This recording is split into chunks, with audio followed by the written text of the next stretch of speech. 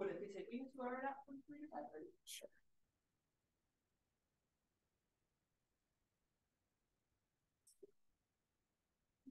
Be up to my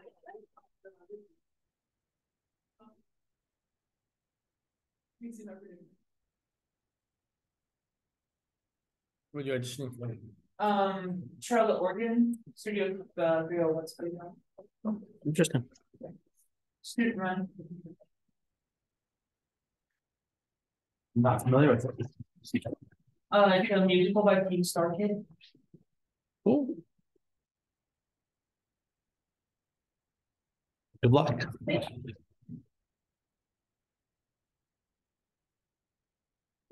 Did I forget the thing?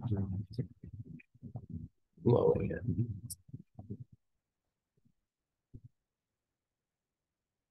Literally started sobbing happy tears when I figured out that I could sing what I needed to sing a cappella. And I was like, yeah, I don't need to sing it off the track that might make it sound worse. I forgot. The only one I could find is pitched down for some reason, and I was like, this isn't gonna work. And so I'm sitting there staring at the other support, like, you could sing it off cappella. I was like, oh.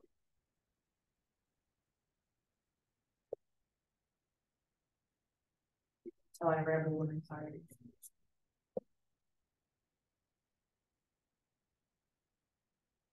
I forgot to bring the attendance QR code. So you also fill it out on by going to campus or having already bookmarked it.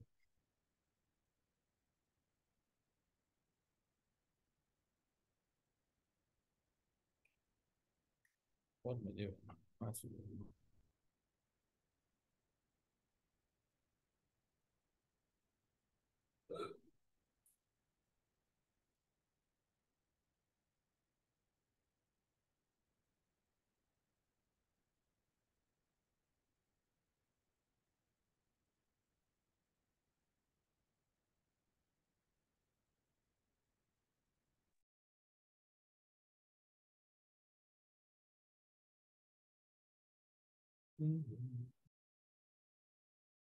the end is near.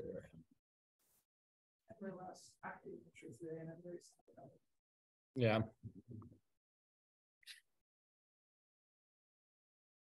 Was it a good class? Yes. Good. It's nice. It's always good to have like classes you actually enjoy. Not that we don't enjoy Co-16B and regular 16B. They're very impressive. It's not calculus. I just want to smash my brain in sometimes when I'm sitting there. Yeah, yeah. I get it. Statistics and calculus. I mean, because you need to know the math to use statistics. We're not really doing statistics. We're doing probability. Which it comes up in statistics, but I would argue that statistics is more about the interpretation of the data, not about actually just calculating things with the data. So we're looking at the calculation side of statistics. We got time. Let's see here.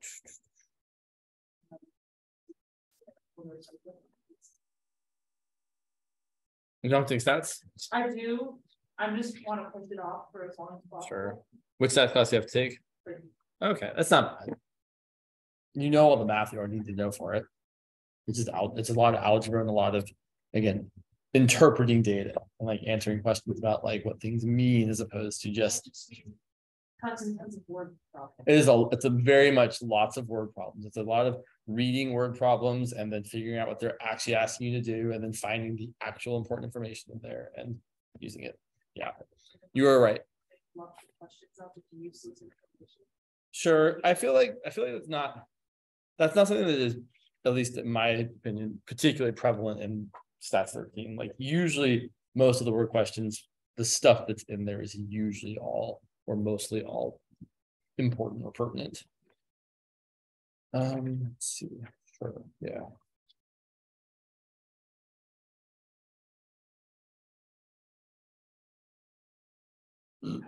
Excuse me.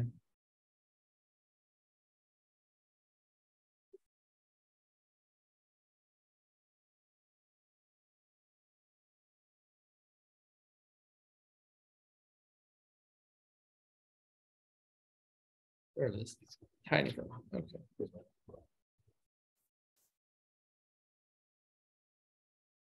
We go to where our lecture is, right? Yes. Unless otherwise noted. Yes. Yeah, you're right. We have another. Yep. On what, the Wednesday? Monday, okay.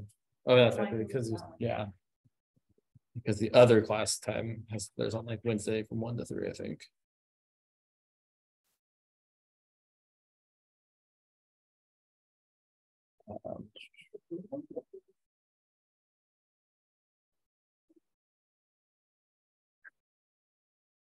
Obviously.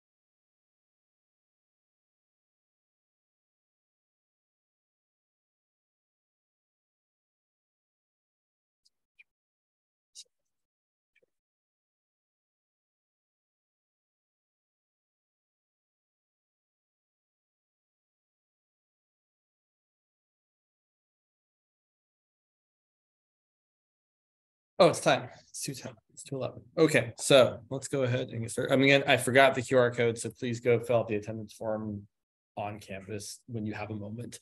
So just a reminder, as far as all this continuous probability density function stuff, I guess I could point out for a continuous probability density function f of x on some interval from a to b, the integral over that whole entire interval should equal 1.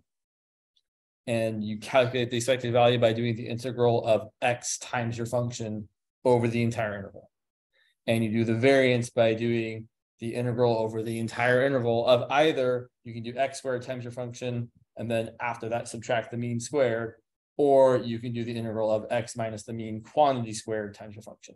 Typically, this is what anyone would recommend, because it's easier to calculate usually.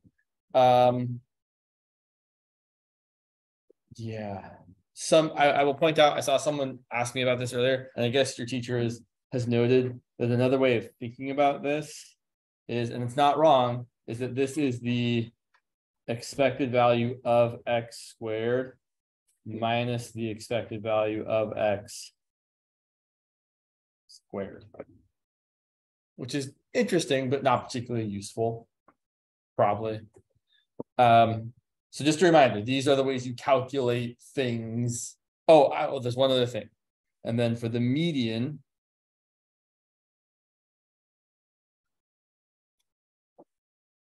which we call lowercase m, you can either do it by setting the integral from a to m of your function equal to 1/2 and solving for m, or by setting the integral from m to b of your function equal to 1/2.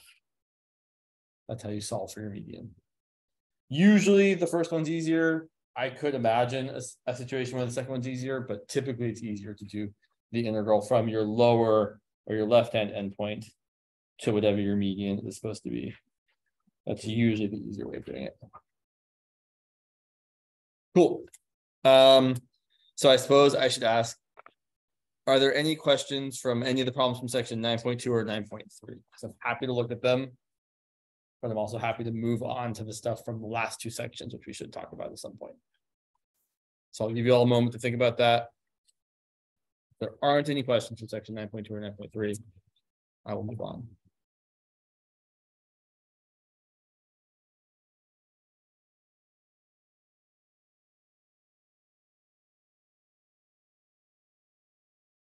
Okay. Trying to give you all a moment to think about it. Be quiet for a second before you think about that.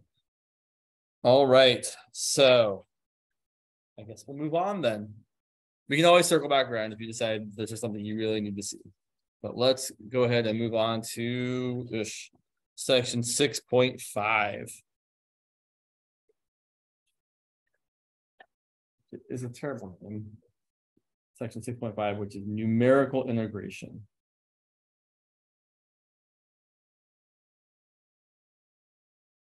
AKA approximating the area.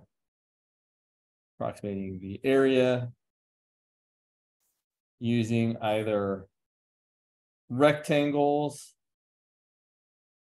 or trapezoids, or I'm actually going to say or parabolas.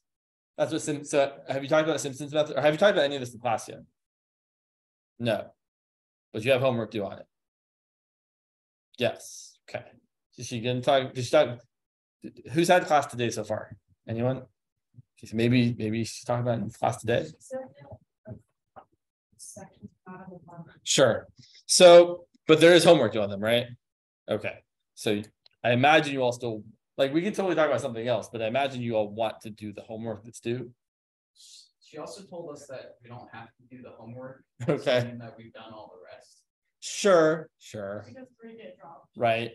But again, maybe you've already had 3 not great homework scores and you wouldn't like, but that's I'm not right.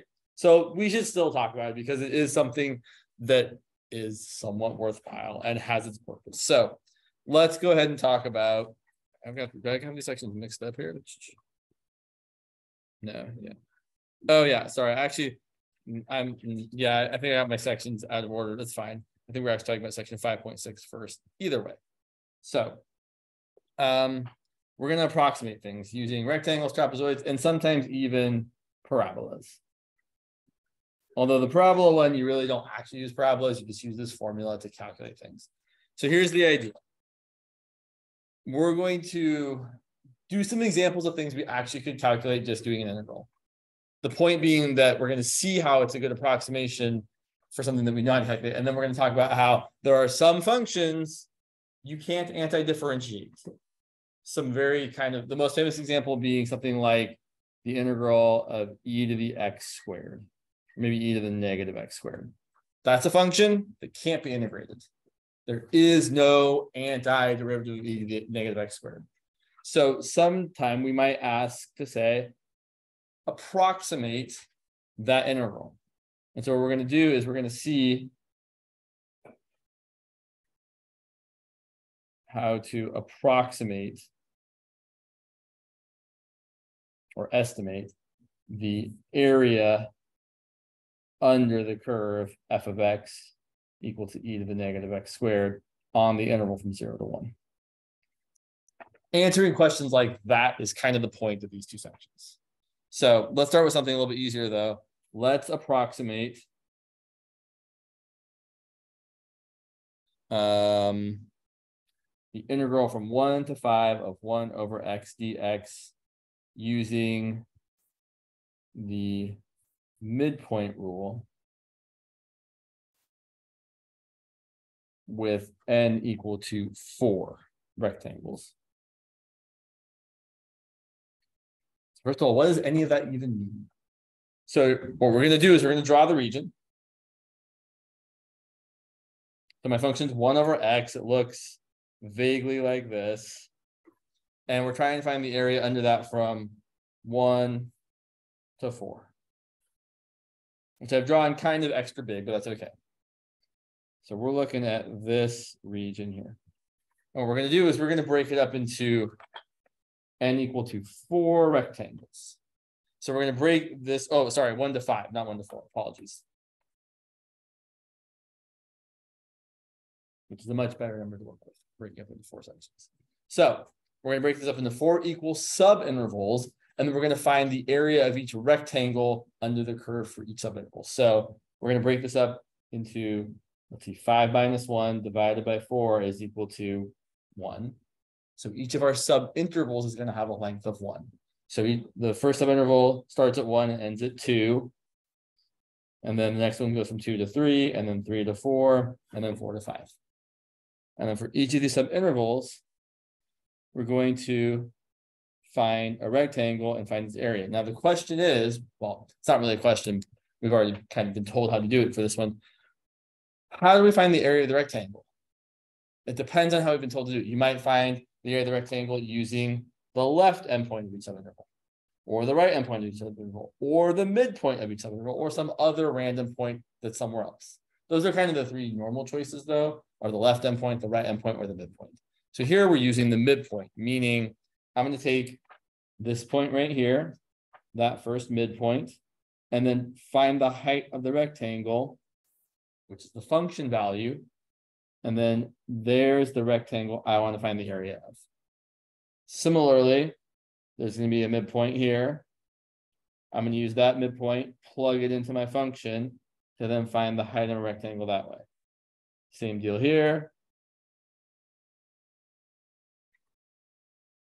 And same deal here.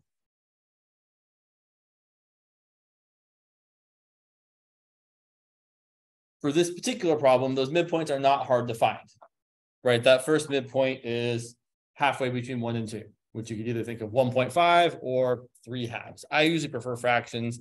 They're a little bit easier for me to deal with, I feel like. So the first midpoint is 3 halves.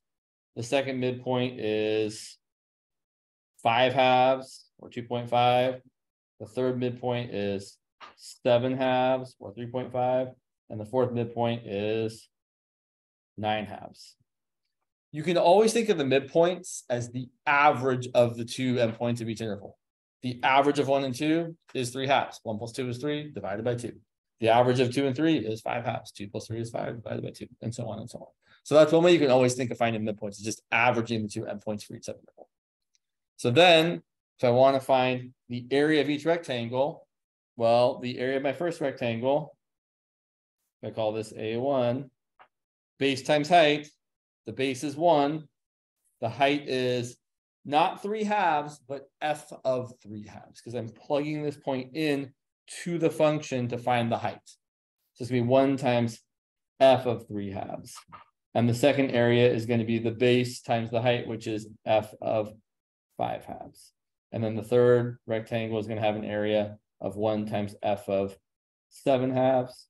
And then the fourth rectangle has an area of 1 times f of 9 halves. Or more generally, the total area is going to equal each base times each height added together. So it's 1 times f of 3 halves plus 1 times f of 5 halves plus 1 times f of 7 halves plus 1 times f of 9 halves. Which, if we actually find it, f of 3 halves, well, my function is 1 over x. So if I'm plugging in 3 halves to 1 over x, 1 over 3 halves is going to be 2/3. So we're going to get 2/3. I'm not going to write 1 times anymore, because we know 1 times anything is itself. And then here we're going to get 2/5 and 2/7 and 2/9. And if we add all those together, we get approximately 1.5 feet. And we can compare that to the actual value of this interval, because we could totally integrate this thing using our regular methods, right? It seems kind of silly to approximate this using 4 rectangles with midpoints, because we can actually calculate it. But the point again is to see that it's a good approximation, or decent. If I do this integral, this is equal to the antiderivative of 1 over x is the natural log of the absolute value of x from 1 to 5. That's going to be the natural log of 5 minus the natural log of 1. And the natural log of 5 is about 1.61, I think. Sorry.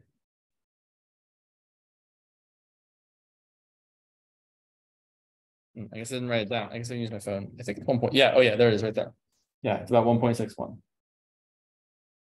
So pretty good approximation, right? We're not off by that much. So using the midpoint rule usually gives us a decent approximation of the area under the curve, depending on the curve, depending on how many rectangles we're using. But that's kind of the idea. So generally, come on. Okay, maybe I can write things, maybe not. So generally, we approximate the area under f of x on the interval from a to b using the midpoint rule with n subintervals as well. Each subinterval has a width, and I kind of like to draw a picture here. So I'm thinking of going from like a to b. Here's my function. Woo.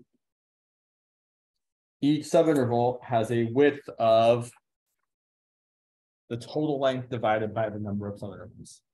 So my width, which we often call delta x, is b minus a over n. Take the whole length, divide it into n equal subintervals. And then I'm going to call that my first midpoint, that my second midpoint, and so on, all the way up to my nth midpoint. All we're going to do to find the area is we're going to say, well, the area is going to be the first base times the first height plus the second base, which is the same, times the second height plus the third. All the bases are the same times the third height, all the way to the very last one.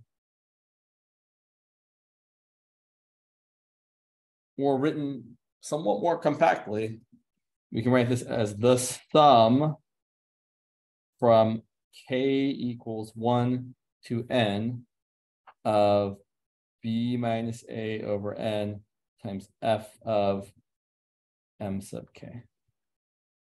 Have you, this summation notation here, is that familiar, or should I talk more about that? I'm happy to talk more about it.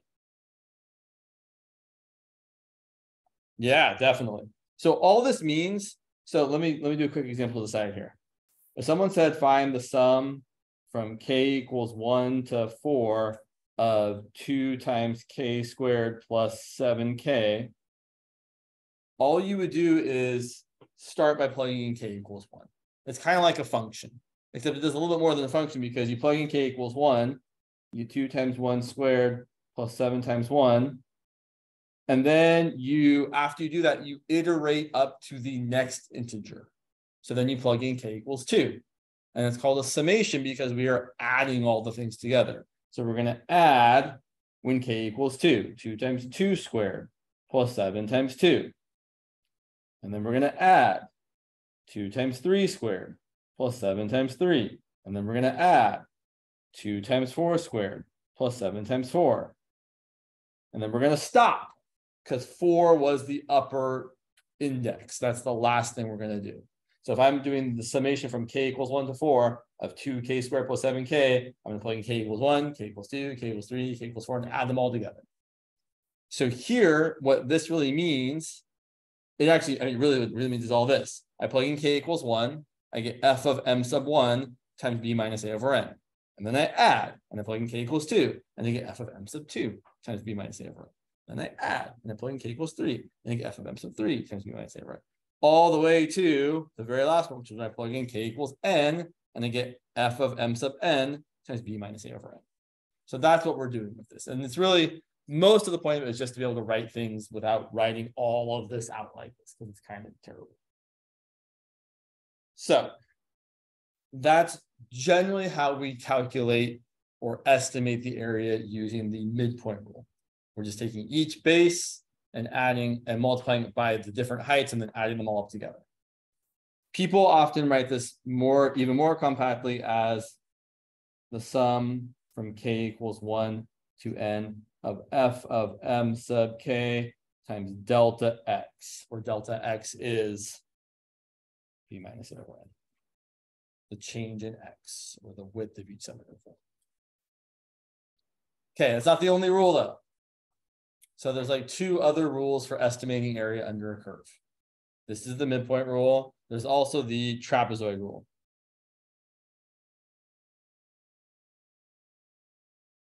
So we can do the same thing using trapezoids, which I'm never good at drawing. So we just use rectangles. Let's look at the same region. I'm gonna try and make it, let's see. Yeah, I want to make it extreme, try and use trapezoids. So same region. Hopefully my trapezoids are not going to look too awful. So I'm still taking that same region under y equals 1 over x, or f of x equals 1 over x, and then breaking it up into these 4 subintervals. So here, here, here, here. Okay, but now, instead of drawing rectangles using midpoints, I'm going to draw trapezoids. So what I'm going to do for each subinterval is I'm going to connect that point to that point. Ooh, did I bring my ruler? Where did I put my ruler? I don't think I have with me. It's a bummer. Ruler would have been really excellent to have right now. Oh well, I'll do my best. So there's a trapezoid. And there's a trapezoid. And there's a trapezoid, and there's a trapezoid. Notably, unlike the previous example using midpoints, the trapezoid rule is definitely going to give us an overestimate here because we have a decreasing function. So every time we draw the point connecting one point to another, it's always going to be over the function. I'm not trying to say that the trapezoid rule always gives you an overestimate because it doesn't, but definitely if your function is decreasing like this, it's going to be an overestimate. Whereas the midpoint rule often is better at kind of splitting the difference, which is nice. So to calculate the area using the trapezoid rule, well, for this first trapezoid, the area is going to be, does anyone know the formula for the area of a trapezoid? Right. No one remembers the area formula for the area of a trapezoid because it's not super important. But what it is, it's your base times the average of these two heights. Although typically when people write it out, like they usually think about drawing the trapezoid this way. And they usually think about it as they usually call those the bases and this the height.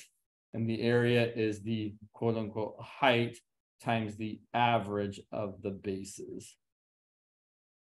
But now our height and our base have kind of switched roles. So here the area, this first trapezoid is going to be the average of the heights times the base.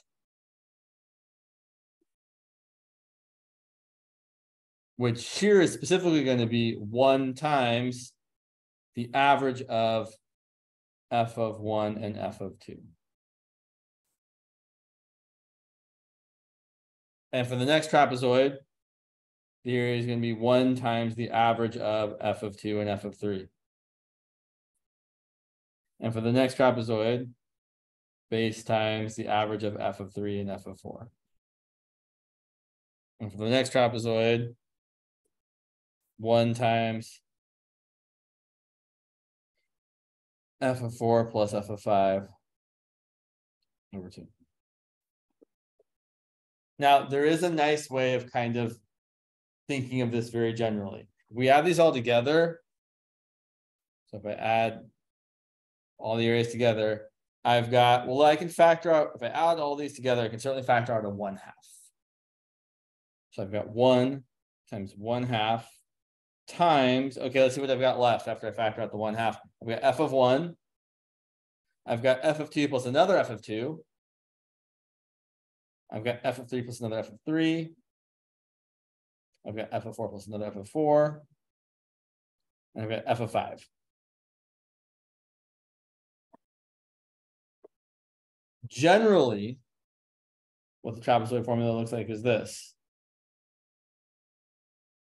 It generally looks like you take your base, which is delta x, or your b minus a over n, and you multiply it by 1/2, and then you multiply it by f of your first point, I'm going to call x sub 0, plus 2 times f of your next point, plus 2 times f of your next point, plus all the way to 2 times f of your second to last point, plus 1 times f of your last point.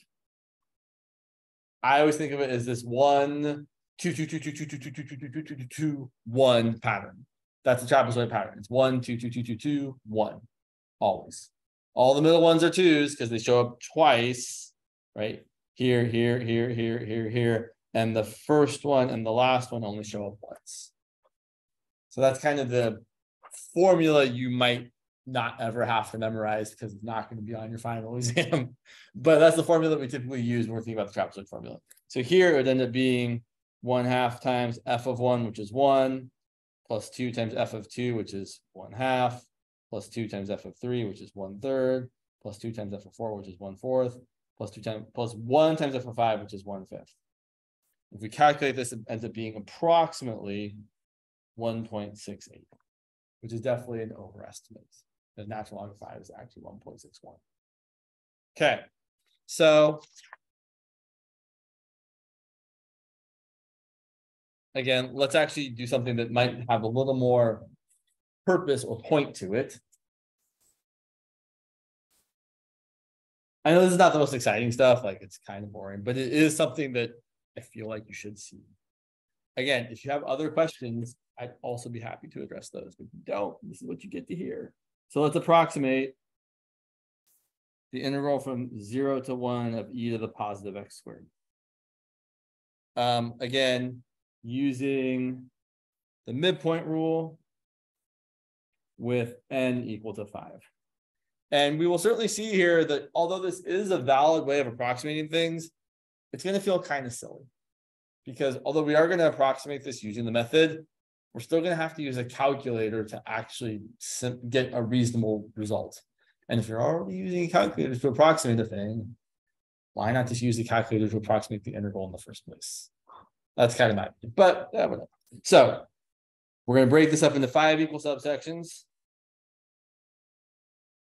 from 0 to 1. So I'm going to take my total length, divide it by 5, and get 1/5. So those are my 5 equal subsections. So that's going to be 1/5, 2/5, 3/5, 4/5. But then I need the midpoints. So the midpoints are going to be, the midpoint of 0, 1/5 is 1/10. The midpoint of 1/5 and 2/5 is the average of them. So if you add 1/5 plus 2/5, you get 3/5, and then divide that by 2, you get 3/10. Or you could take your 1/10 and add 1/5 to it to get 3/10. And then this one's going to be 5/10. This one's going to be 7/10. This one's going to be 9/10. So they're the midpoints. So then here's what we're going to calculate. Using the midpoint rule, the area is going to be, well, it's your base times all your heights. So my base for each of these is how much?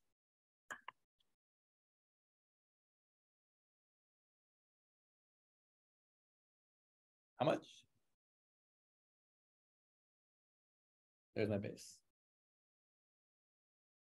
So each of my bases, right? I didn't actually draw the function because it's walking, but right, each of my bases has a length of 1/5. And then we're just multiplying that base by all the heights added up together, which is going to be f of 1/10 plus f of 3/10 plus f of 5/10. I know that's 1/2 plus f of 7/10 plus f of 9/10. Okay, here's where things get kind of stupid. It's going to be 1/5 times, let's see, f of 1/10, my function is e to the x squared. So f of 1/10 is e to the 1/10 squared. And f of 3/10 is e to the 3/10 squared. And f of 5/10 is e to the 1/2 squared. And f of 7/10 is e to the 7/10 squared. And f of 9/10 is e to the 9/10 squared. Great, it's super useful. I mean, it's not useful, it's just, right, like, what do you do with that? So that's my answer. That's my approximate area under this curve from 0 to 1. I don't know, is that useful? Maybe, maybe not. We could also approximate it using the trapezoid rule. So here's what's nice about the trapezoid rule, and here's what's not nice about it. Usually the midpoint rule gives you a better approximation. The trapezoid rule is nice though, because you don't have to find the midpoints. So the trapezoid rule, we get to use the endpoints. And we can say that the area for the trapezoid rule is going to be your base times 1/2. People often write this part here as delta x over 2, your base divided by 2, or your base times 1/2. And then we're multiplying by, instead of f of the midpoints, and that's midpoint 1, midpoint 2, midpoint 3, midpoint 4. We use the regular endpoint. So we're going to do 1 times f of 0 plus 2 times all the inner ones, f of 1/5, 2 times f of 2/5, 2 times f of 3/5, 2 times f of 4/5, and then finally 1 times f of 5/5, or f of 1. So that's going to end up being 1/10 times, let's see, f of 0 is e to the 0. Okay, we know e to the 0 is 1.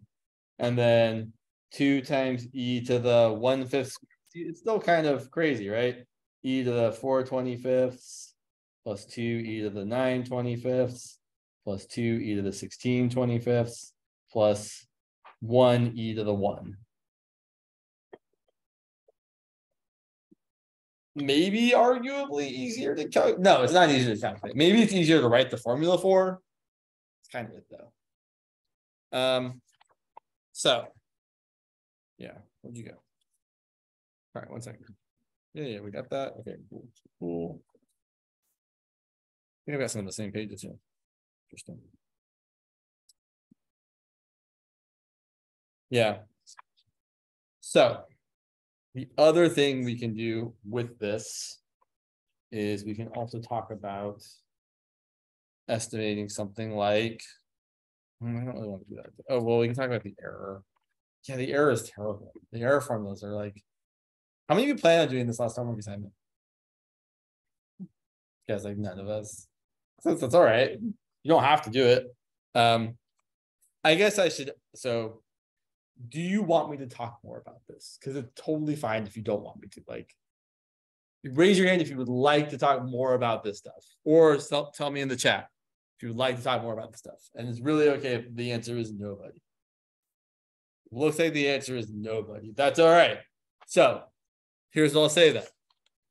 You've got these approximation things. It is somewhat sometimes useful to actually be able to approximate stuff. And honestly, it's probably one of the ways our calculators are actually estimating these. Like if you have a calculator that is able to find the area under a curve, it's probably using one of these methods, and then but just taking a very, very large value for n, so that we get a very, very fine approximation, right? Our n's were very small because it's hard to do, but you could let n be 1,000 or 1,000,000 or 1,000,000,000. Basically, you're letting n be big enough so that the number of decimals they're able to display on the calculator is at a point where the next iteration of it wouldn't change that value. So it's correct to that number of decimal places. But yeah, as far as your life in math is concerned, this is not the stuff that's most important. It's not important. It's just not that important. Okay, so we got 20 minutes left. What should we talk about? We don't have to do anything. We could just end class early and I can go over to drop in and help people out over there. Oh, yeah, we can do a problem. Yes. Someone coming in from the chat to save me. Let's see. Sure, we can do a problem like the last problem on section 9.3. Let's take a look. Oh, sure, yeah. Yeah, we didn't do enough median problems anyway. That's a good example. So let's say we've got the function f of x. That's an f, believe it or not. Sure. F of x is equal to 5 over 4x squared. It models a continuous probability for x between 1 and 5. Find the median. Okay.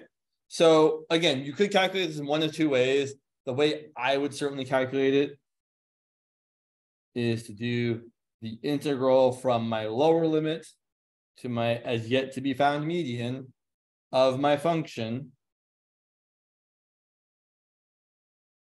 equal to 1/2. That is how I should be solving this. All right, so And just to be complete here, you could also have done it as the integral from your median to 5 of your function, also equal to 1/2.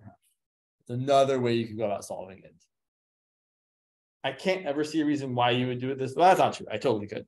If your interval was like from -infinity to 0, you would definitely want to use the upper one because then you don't have to deal with an infinity.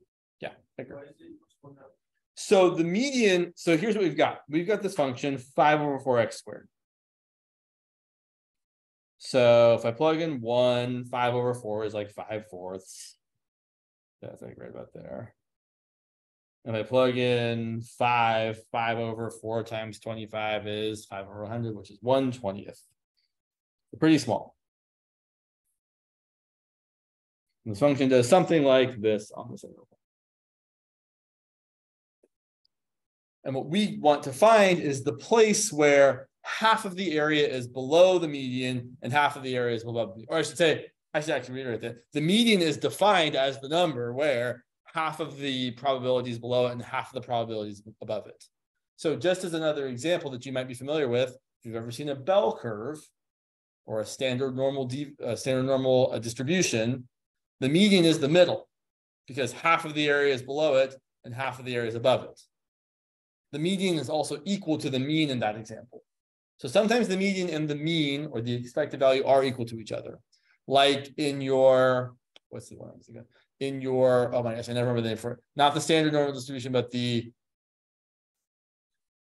other one that's just a straight line. I can't remember the name for it. It's called a uniform distribution. In a uniform distribution, the median and the mean are the same. They're both the average of the endpoints, which makes sense because that's the mean. So what we're looking for is we're looking for the number. It's probably, I'm gonna eyeball it, probably right about there, where the area on each side is 1/2. So that's why we're setting it equal to 1/2, because we want the integral from 1 to m of our function to equal 1/2. Or alternatively, the integral from m to 5 of our function to equal 1/2.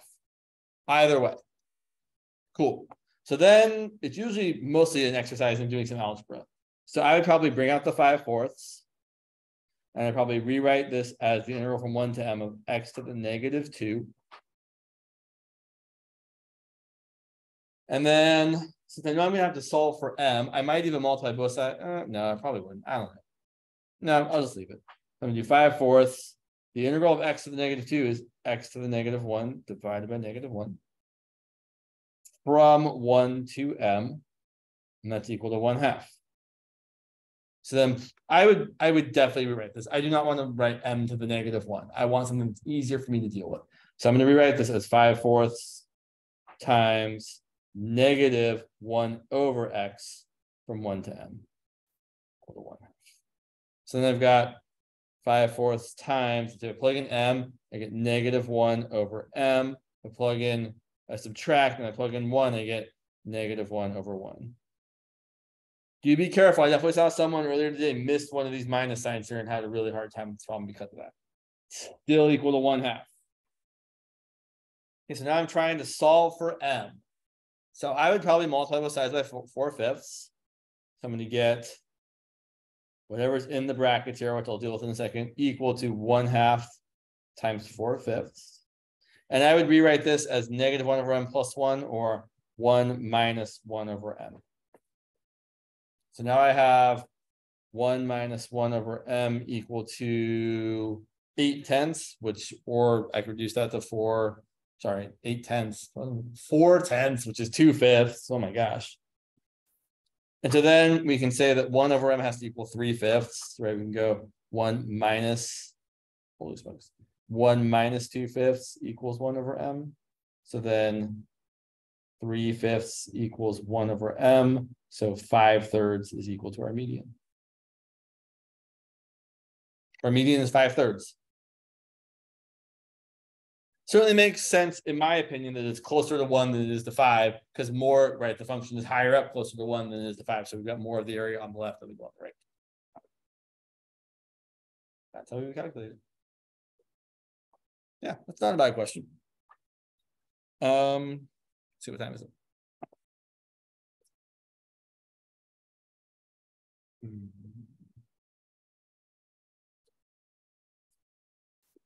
Yeah. I have just a question about this class. Okay.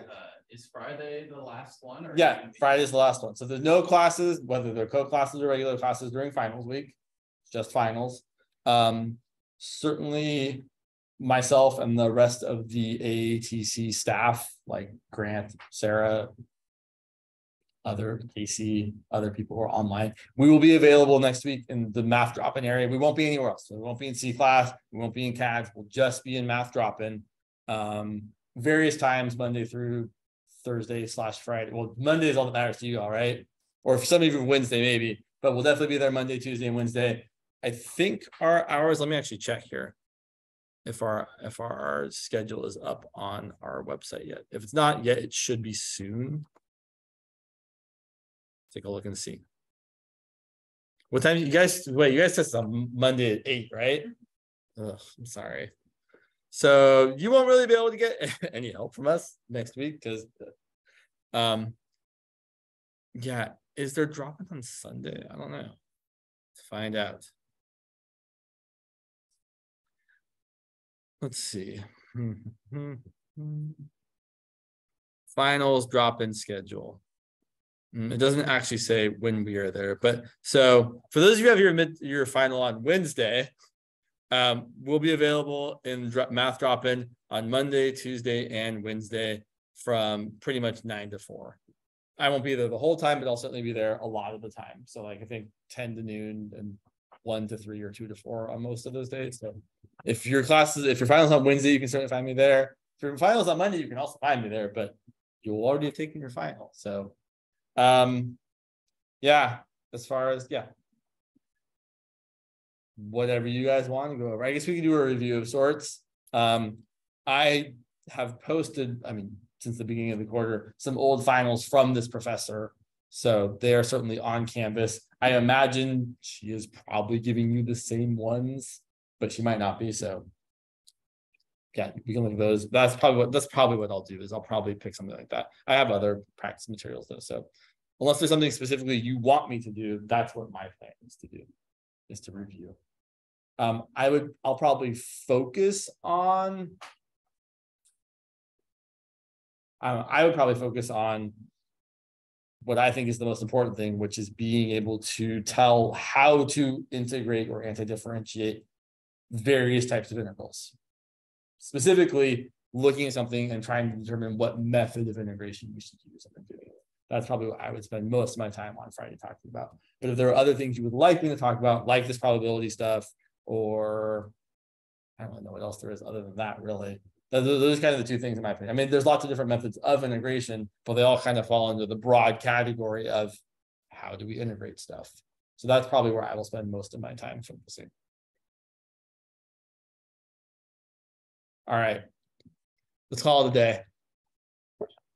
Unless there's something else you really need me to say right now in the last 8 minutes. Yeah, I'll be over and drop in.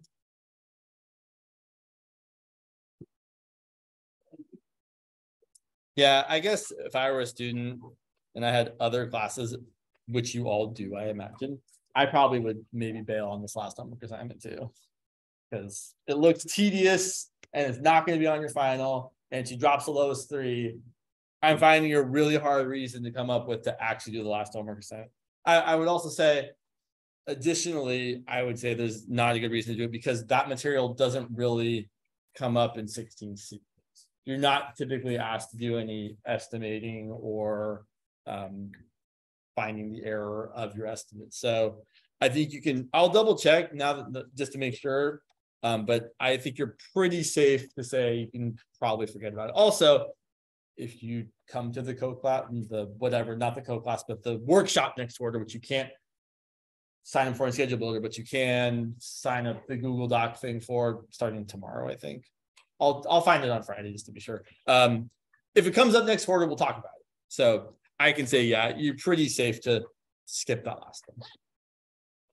I would probably still do it if I was a student because that's the kind of student I was, but you'd probably find just to skip it. You're welcome.